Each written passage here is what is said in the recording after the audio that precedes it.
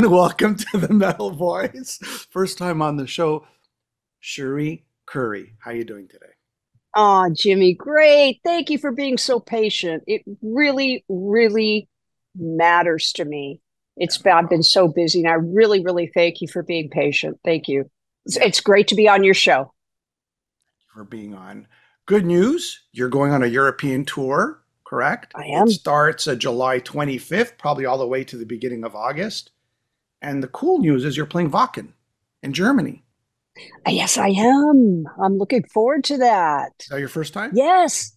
Well, Oh, that's absolutely. I mean, all of these places, I'm actually looking at the schedule. I haven't played any of these places. And gosh, it just only took me 48 years. who would have thought, right? Better late than never, though, right? Yeah, it's great. Stevie Rochelle I is just want to, also. Go ahead. pardon Sorry, me? Stevie Rochelle was going to say, but go ahead. What do you want to say? Oh, Stevie. Yeah, we're going to do a duet together. I'm looking so forward to that. I mean, he's such a great guy and what a showman, and Alex Michael, who has been a longtime friend. Uh, we met because I ended up going in to do a session for him. And Alex and I have traveled. I mean, I took him to New Zealand and Australia as well. We've done so many UK tours. And, you know, what, what a great guy. What a great guy. And he just has a head for business. That's what I don't have. Uh, when I took myself on tour with the Blackheart debacle, where they, wouldn't release my record, and after I opened for Joan, and I won Performance of the Year, I never worked again under Blackheart.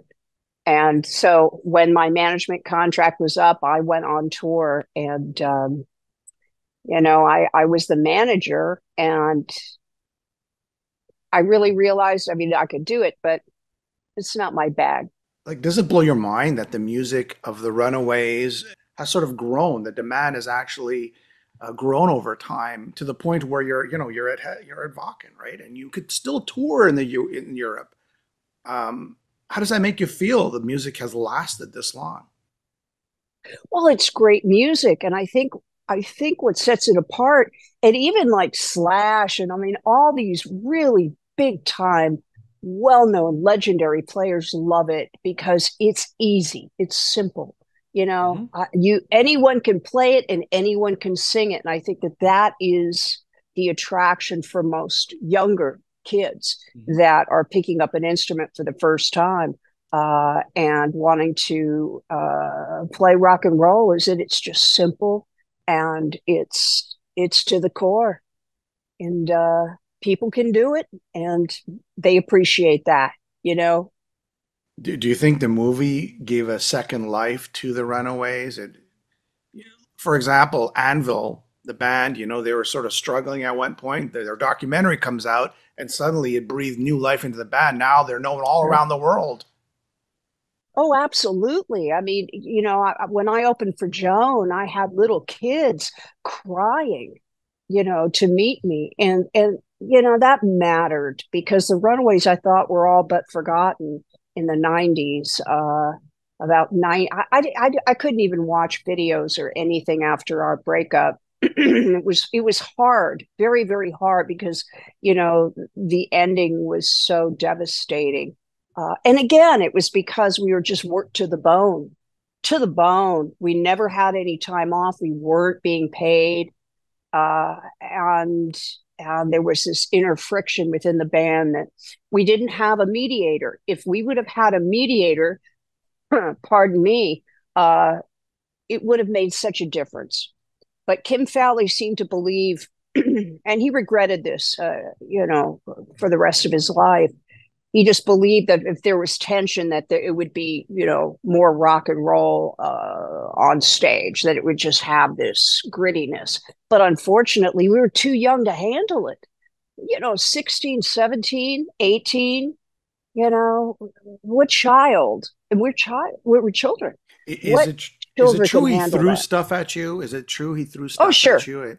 Oh, yeah. He did that at SIR on Sunset Boulevard. He would have people come in and throw trash and trying to get us ready for anything. Yeah, I miss him. It's funny because Boot camp, right? it was Runaways boot camp. And I loathed Kim Fowley, reasonably so. I got hit by the IRS as soon as I left the band. I thought all the girls had been for money that I never made and that I was forced to pay. And I loathed him for many reasons.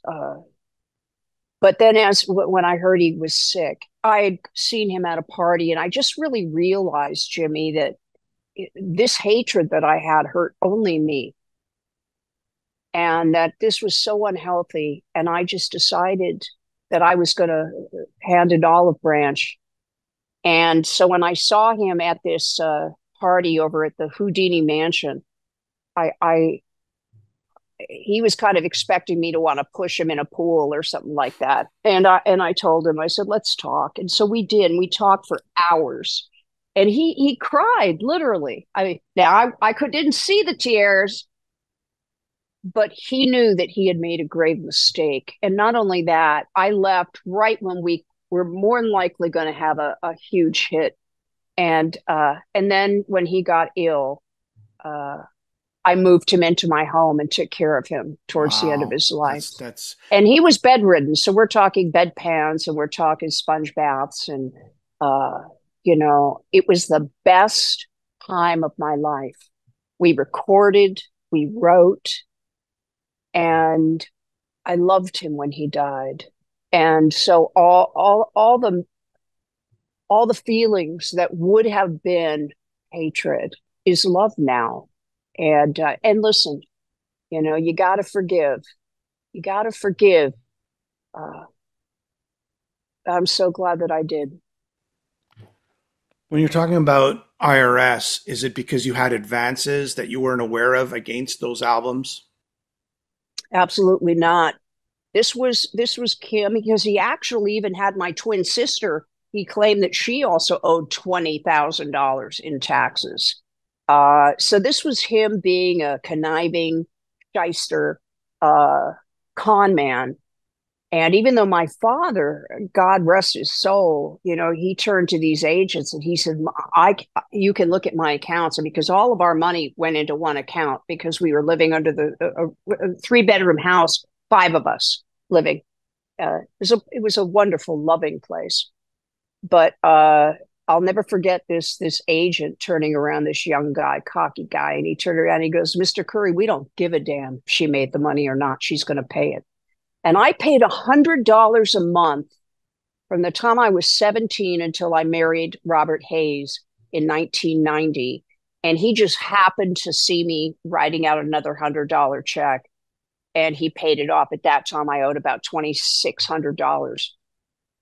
And $100 for someone like me who decided to go into retail, and I became, I was like an co-manager for a learner's store. I started working at the mall because I really craved wanting to know what being normal was.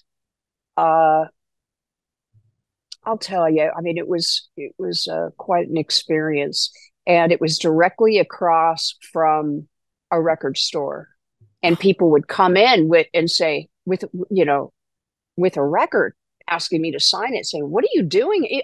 Rosanna Arquette, who's a friend, walked in and said, Cherie, what the hell are you doing here? And I said, I'm working. What does it look like I'm doing? I really embraced and enjoyed that time. It was hard. I mean, it was hard. My feet were swollen from being on my feet all day. And I worked really, really hard. I needed that. I needed that. I wanted it. And it just kind of shaped me who I am today. Well, that's good. I love all these positive messages you have. Being you humbled yourself basically, working retail. I mean, a lot of stars, it's or a lot of people would not do that. That is that is the opposite of what they would do. Well, I didn't consider it humbling myself. I considered it a hunger to know what normality was. I was swept up in the Runaways. I don't even have a 10th grade education. I mean, 3 months into 10th grade, they pulled me out to go on tour with the Runaways. saying that I was going to get credit, school credit for it. Never happened. I have a worldly education. I'm very observant, and it was my path, I guess. There, Jimmy. We Yes, all it have a path, was. don't we? That's Do you right. mind if I just take this right off my screen really quick? Thank you. It's all right. We It's can just edit that reminding out. me of something that I have to do later. It's okay. So, in other words, he cooked the books. He claimed that you made more money than you actually Of did, course. Well, right? he was stealing all the money, so he had to find some way to not pay the taxes for the money that he stole. Because the runaway, we made nothing. I mean, nothing. The Japan tour, which was the last tour I did, was the only tour where we made money, and I'm talking about us selling out huge venues, merchandise up the kazoo, tens of thousands of dollars made a night, and we were paid. Each one of us made got a check for about $1,700. To us, it was we were rich, and I can't even imagine the amount of money that the Runaways made on these tours. I can't even imagine.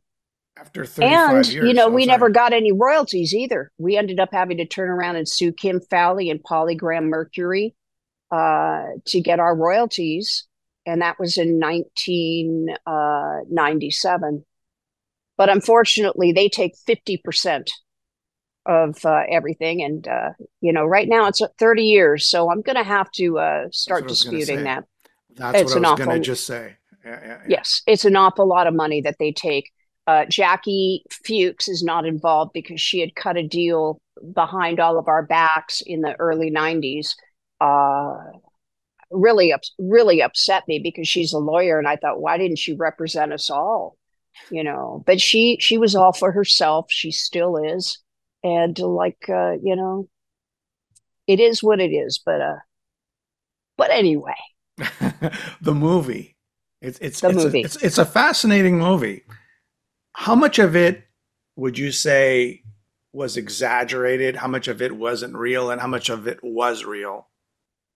Well, I can't say it was exaggerated at all. What I will say is that me and Floria Sigismonte, Art Linson, of course, we had to go because Floria, for some reason, my book, and I don't know if you've read it or not, Neon Angel, No.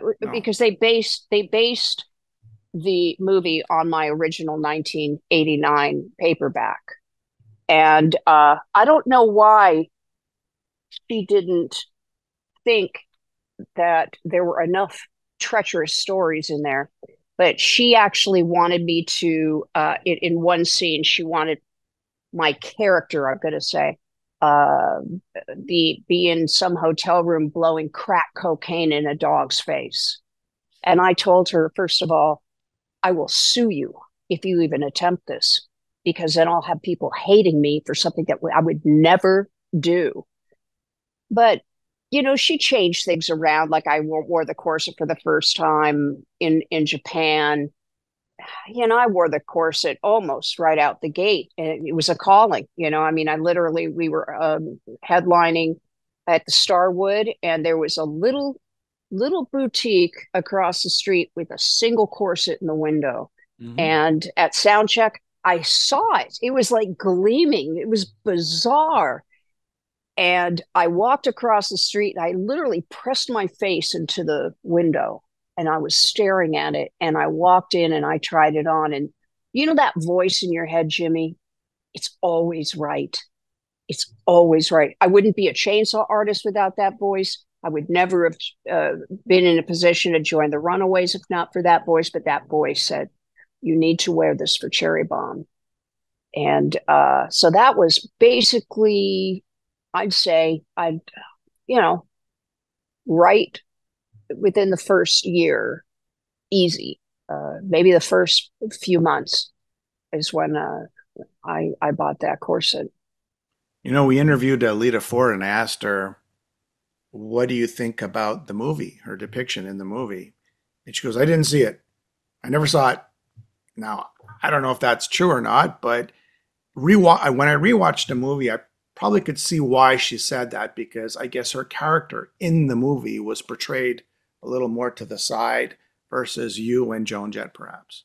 Well, it wasn't supposed to be that way, Jimmy. Unfortunately, Lita's husband, Jim, uh, when they got the contract, he told her that her life rights were she was going to get $1,000. Well, which is completely wrong. I mean, we all were getting the same thing. We got 1,000 to consider, 20,000 for it. I mean, we're not talking big money, but they wanted her to be a part of it, as well as Jackie Fuchs, who turned around and told them that she demanded something like 5 times more than what Joan and I were making. And that's all they needed to hear. They just told her, we're just going to kick you to the curb. I mean, we're done. We're just going to, we don't need you. And she goes, oh, I'll do it for free. At that time, sometimes people make mistakes when you're not a team player. But on Lita's situation, had she read that contract, she would have seen that her husband wasn't really, didn't have her best interest at heart. Having Lita involved would have been fantastic. It would have Yeah, changed the movie. But honestly, I do have to say, for for everything involved, all encompassing, to have Dakota Fanning playing me, who was my favorite actor, uh, and Kristen Stewart as Joan, and Michael Shannon.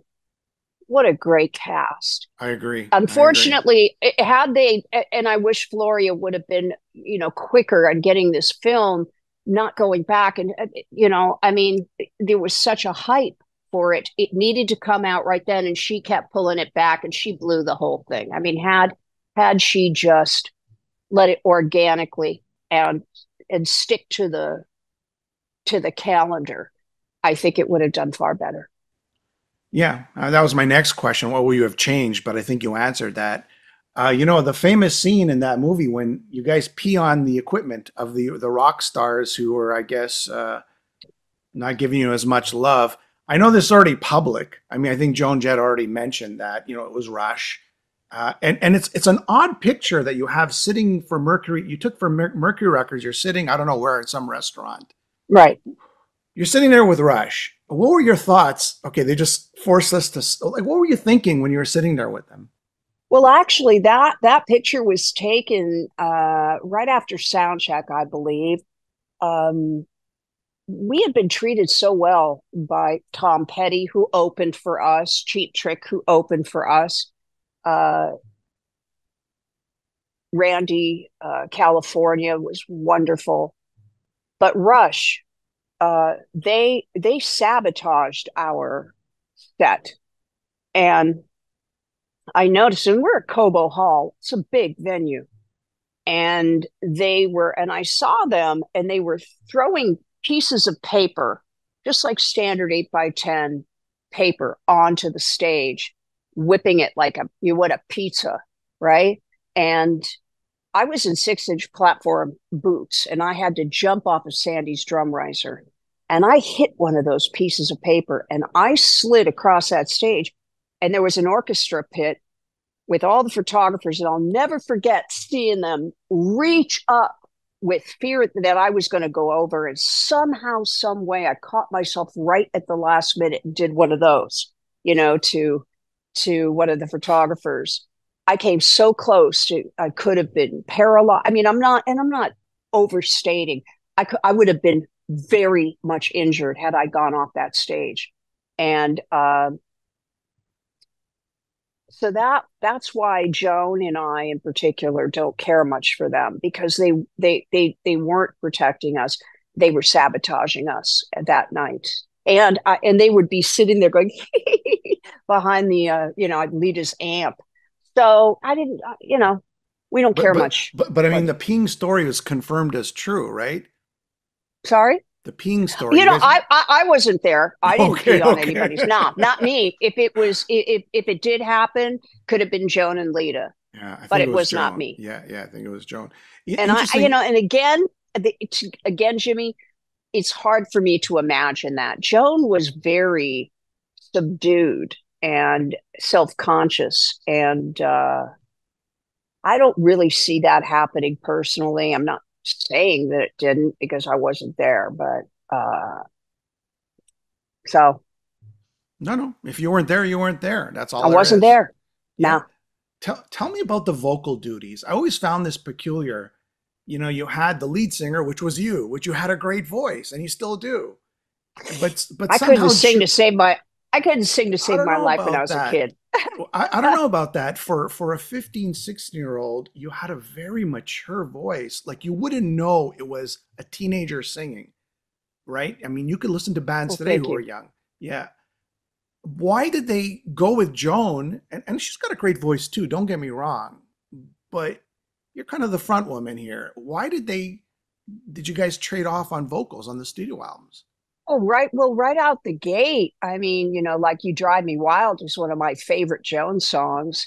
And I actually talked her into adding that to her set about 10 years ago. I don't know if she's still using it, but it was great because, in the 70s, all you have to do is look at Elton John, look at Alice Cooper. These were very theatrical shows. We didn't have the budget for that kind of theatrics, but we did have Kenny Ortega, who, was the main choreographer for the Tubes. He ended up being the choreographer for Michael Jackson Mm-hmm. at the end of his life, and he was a great director. I love Kenny. And I felt the need to have costume changes to at least put a little bit of theatrics in, and have so Joan would sing songs I'd be changing. It worked out great. And also, I love Joan. I wanted her to sing. Oh, I mean, I think the problem that ended up happening was the press, putting me on the covers of all the magazines. When you're dealing with kids that are insecure, because all kids are insecure. I don't care who you are. We didn't even know who we were at that time. In fact, I didn't know who I was. So Bowie was my guy. And Joan, it was Susie Quattro. And we both kind of pretended to be them until we could find out who we were. So it was the press and putting, but again, that's what they did, put lead singers on the covers. But it caused a lot of friction, and especially the first album cover, the Runaways album cover that Tom Gold shot.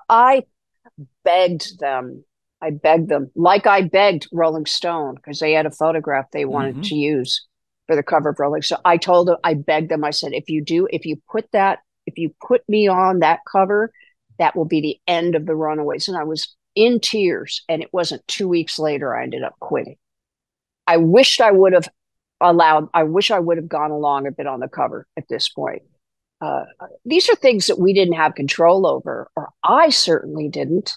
Um, so when you're young and you don't have anyone to help us talk things out, that was the demise of the Runaways, and having our money stolen and not having any breaks whatsoever.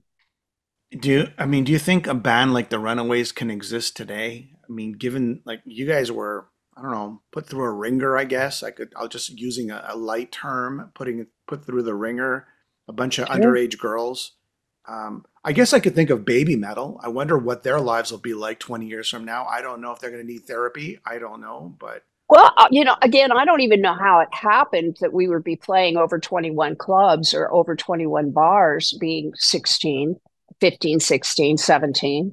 I don't really know how that happened, to be honest.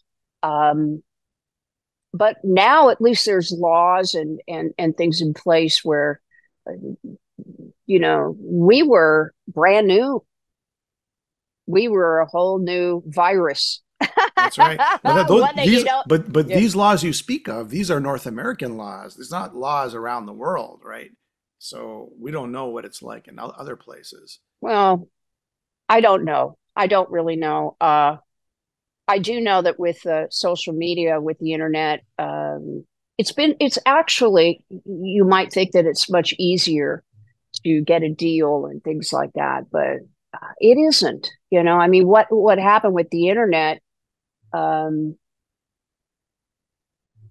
People got lazy. I mean, you don't see scouts anymore like at the Whiskey a Go Go. I Yeah. mean, it's just a whole different thing. They want to see how many followers you have before they even consider you. I mean, Yeah. people have gotten so lazy in this business, and the pay to play, that was the end to me, for them to force bands to sell tickets. I mean, it really is. It's so degrading for these bands. And trust me, my son has a band, Maudlin Strangers. My son has more talent in the tip of his little finger than Bob, Robert Hayes, and I have in our entire bodies. And it has been very hard for him. And he's 33 now, and he started playing at 13 years old, and has been at it ever since. So the magic is gone. I don't I'm actually pondering and have been thinking for the last couple of years about having a night a month at a club, and having these kids actually make money. I mean, they get the door, all of it, and all I would be reimbursed is whatever PR would cost, and allow really get great bands in there where they're treated well, because these bands are not treated well. And to me, I can't even imagine the talent that has walked away from this business Oh, simply that's a good point. Yeah. they're treated poorly and they can't make any money. And to me, that's wrong. That's very wrong. You were there when Van Halen was starting to rise. They were playing the Whiskey. I mean, back in Right. the late 70s.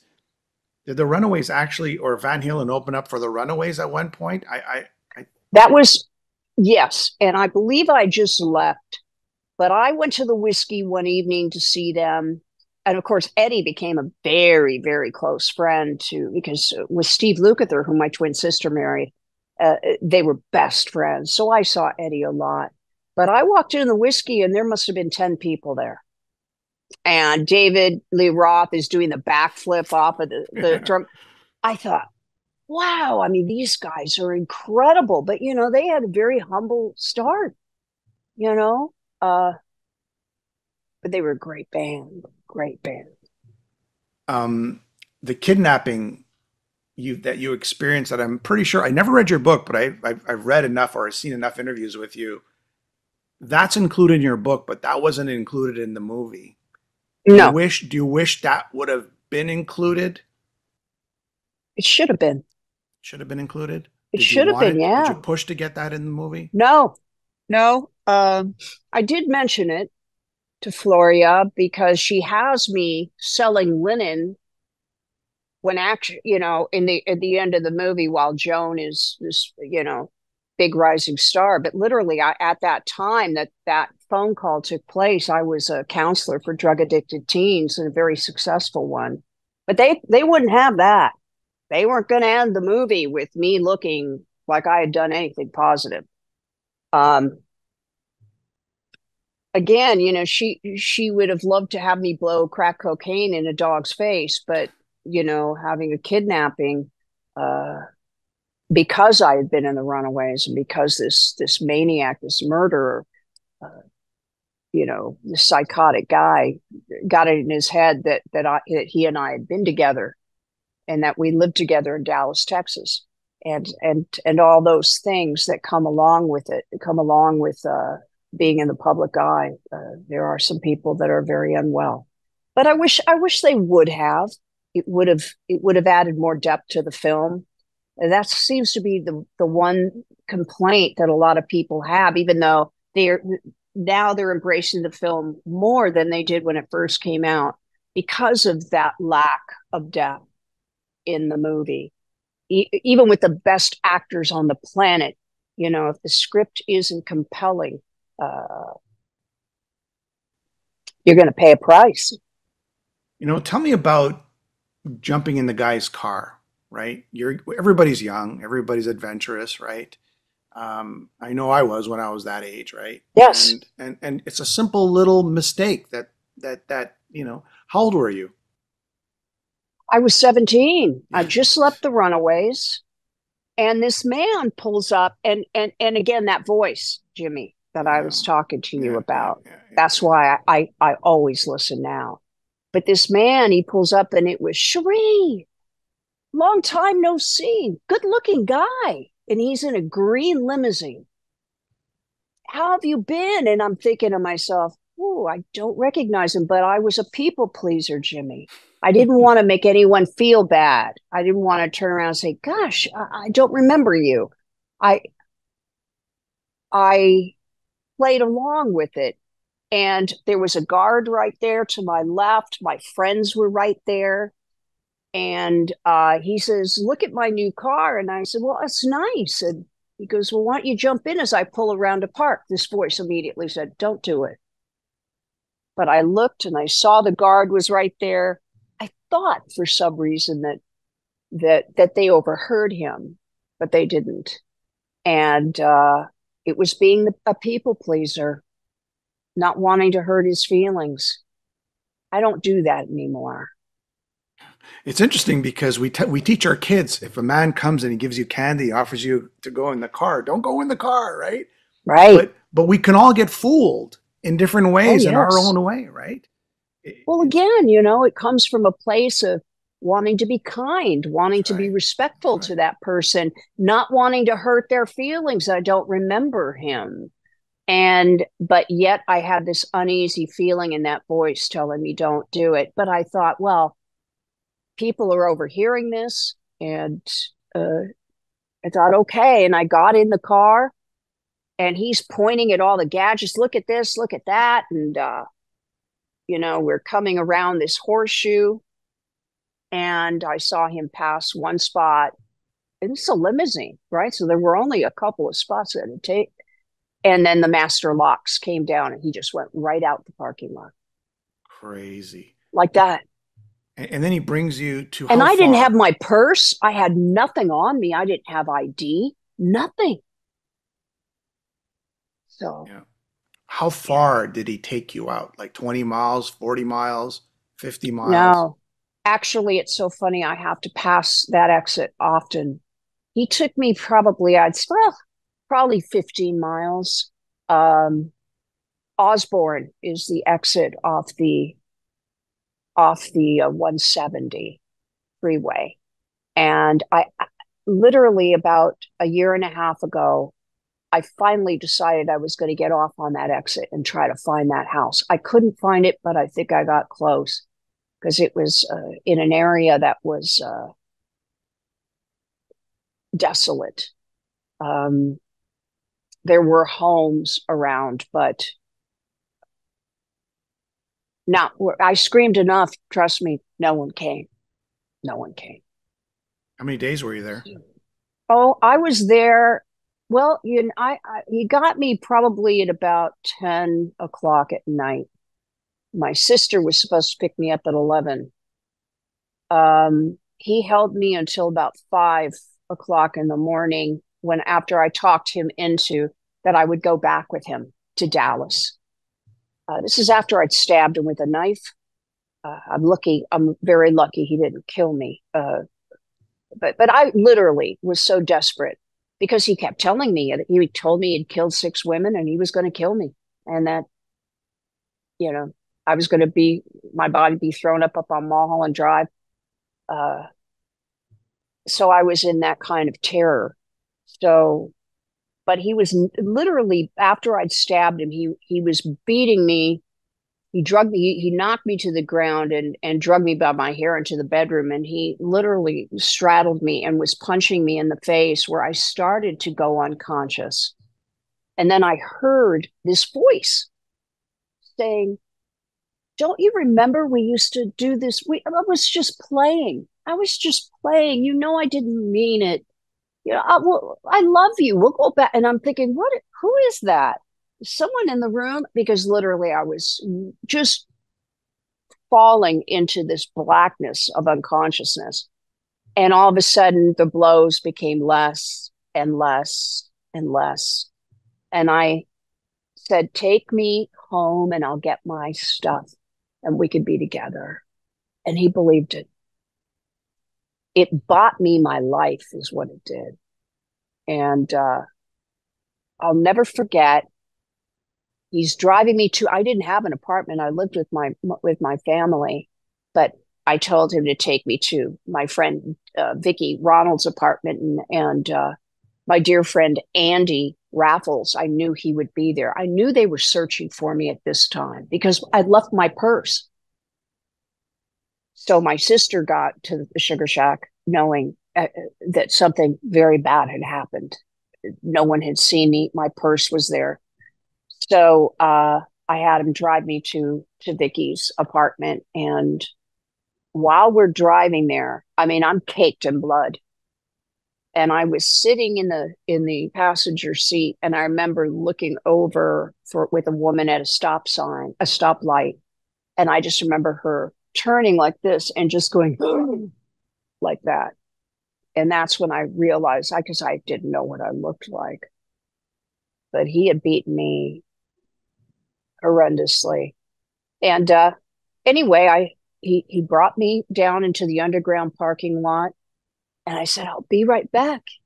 And I get out and I get into the stairwell and I collapsed. I mean, I just literally fell on the floor and I crawled up the stairs and I got to the apartment and I knocked on the door and Andy opens that door and he lifted me up and I just said, "He's downstairs." That's all I said.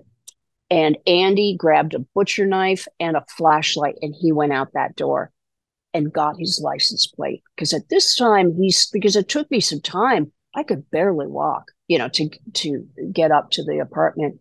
And he got that license plate. So it took the police literally 30 minutes. And they took me from the hospital in the patrol car to ID the house, which I did about 7:30, 8 o'clock in the morning.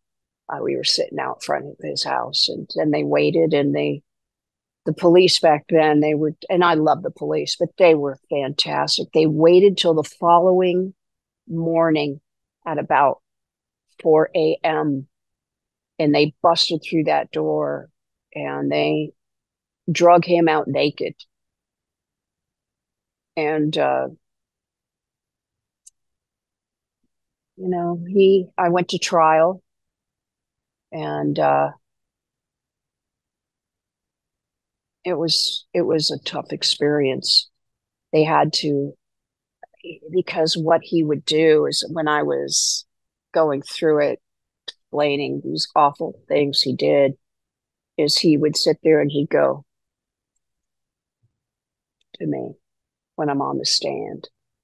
And literally, Jimmy, I just, I went into this position. That's all I remember. My body locked up. I couldn't move. And it took two of the security men there. They literally had to pick me up. I couldn't release my legs. I was in a fetal position. There was nothing. I was frozen like this. And they carried me out of that courtroom. But he decided to take a plea deal. One pleaded to sodomy by force and got 1 year in county. And they dropped the kidnapping, the beating, everything, all the sexual assault, because it was, arm's length what he had done and more. So he pleaded guilty to sodomy by force, got 1 year in county, and I think he's dead, to be Well, there's honest, some good because news at the end of the day, right? I hope so. I mean, his name is Richard Wade Wright, and I tried to see if he was still alive, these last several years, and he is not to be found. So I'm hoping and praying that he's gone.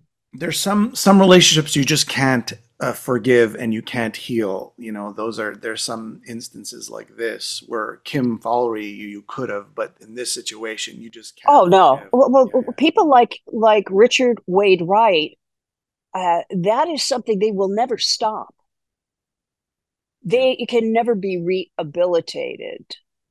It is anyone that says they can is a liar. You can't do what was done to me and all of a sudden Right. turn the coin. It's impossible. The brutality, the hatred, the sexual need to injure, uh, to control, that is something that's a mentally ill human being. So I do believe either he changed his name and moved to Guadalajara or wherever, or he's dead. And I truly do hope he's dead. Right.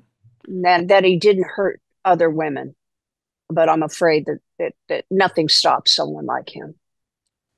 Yeah, Yeah, it should have been in the movie as a lesson, to as a warning and a I lesson. agree. Yeah, yeah, yeah. What's your relationship like with Joan Jett today? Uh, the fact that Blackheart held my album for a decade, and after I opened for her, shut me down, didn't let me play a single show for 2 years. And that show, if you go onto YouTube and watch any of it from the Pacific Amphitheater, you're going to say, "What the hell?" I mean, I was ready, Jimmy. I was good. And I took away, I gave Jones something to compete with, obviously. And that was something that Kenny Laguna just couldn't have. And Kenny was my manager at the same time. And I get they had their eye on the Rock and Roll Hall of Fame. I don't know why they did it to me. I wouldn't have done that to an enemy. I consider them family. So I mean, we have exchanged, happy birthdays, Merry Christmas, that kind of thing. Um, but she broke my heart, and she's not someone I trust. So I'll always love her because of what we went through in the band. I'll always have a love for her. But what she did to me is just horrendous. Well, And they still have the record, and they won't give it to me. So almost 15 years later, it's wrong. It's just wrong. You don't do is that. They're two peas in a pod, and they are joined at the hip, no doubt about it. And Joan was very, very lucky to have found Kenny. Managed. I mean, like look at Lita. I mean, Sharon Osbourne made her a star. And then Lita turns around and fires Sharon. If it yeah, wouldn't have been for Sharon Osbourne, Lita would have just. But there's so many better players than Lita Ford. So many better singers. uh, and I'm not trying to put her down. There's so many better singers than me, but the thing is that they were lucky that Kenny Joan was very ill. She was in a hospital with her heart was enlarged, and she was going to die.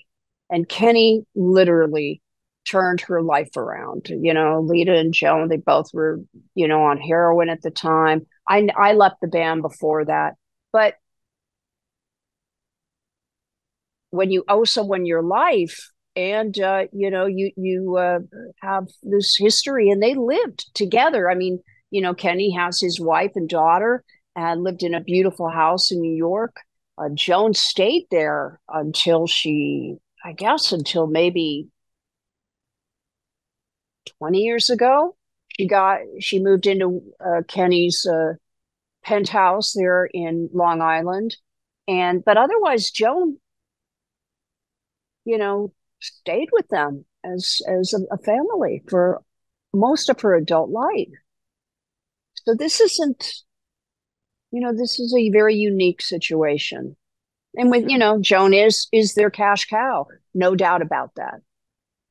That sounds Many like a people yeah, make their living off of Joan yeah, yeah.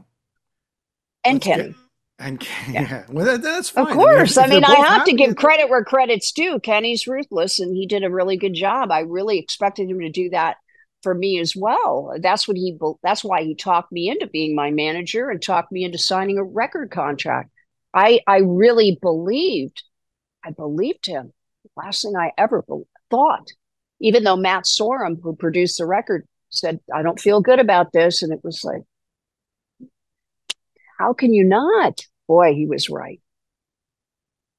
On a lighter note, tell me what people Sure. can expect when they see you on tour in Europe. What songs are you going to play? And Well, I'm going to do all the cool Runaways songs, all the staples, Cherry Bomb, American Nights, Queens of Noise, Take It or Leave It, Come On. I mean, it's a long list. And I'm going to do some songs from Messing with the Boys. I'll do some songs from my new album, Boulevards of Splendor, which Blackheart has. And a couple of covers. Of course, I'll be doing a song with Stevie and Shameless as well. But I'm doing the songs that none of the other girls would ever do. yeah. You know, um, And Stevie's the voice of Tough. He will be on tour with you. I'm not sure if he's doing all the dates. Is he doing a few dates or yes, what's he's doing most of them? he is. That he is. Yes, for this. Yes, I believe so. Yes, All right. I'm looking forward to it. Is there any other thing you want to promote? Show your book again? Is it still? It's still people can purchase Oh, your. I own the very last copies, and they can get this book. I don't have any of the newer version from It or HarperCollins that they have to get through Amazon. Uh, but I am producing a movie. I'm one All of the right. producers of a movie called Leaving Amy, Okay. and it follows a wonderful guy who was born a female, Hmm. even though the doctors and his mom believed that he was going to be a male because his testosterone was not, it was way off the charts for a female. But he transitioned and the horrors behind that. He's suffered damages that he'll never, ever recover from. I need people to know that most of my friends are gay or Hmm. lesbian. And I have many transsexual friends, some for 48 years. I I am not a transphobe. I love the community. I fought for gay marriage and I will fight to continue that stays, by the way. But, I just think that it's very important for people to understand that it's really just children. They're too young and they're lying to kids as well. They are saying, and to parents, that these cross sex hormones are reversible. They are not reversible, Jimmy. They are not. And they cause lifelong damage. Uh, Kids will, like Jazz, for instance, they started her at 9 with these hormones. Never had an orgasm, never will. I'm sorry. I think that's kind of important to human beings for intimacy and to be able to achieve that, which is a natural thing. They remove that from them, and also it sterilizes a lot of them as well. So I don't. I want kids to be able to have a childhood. I want these people out of the school system. I want them to leave kids alone and let parents deal with anything. It's their kid. These aren't kids that belong to the state.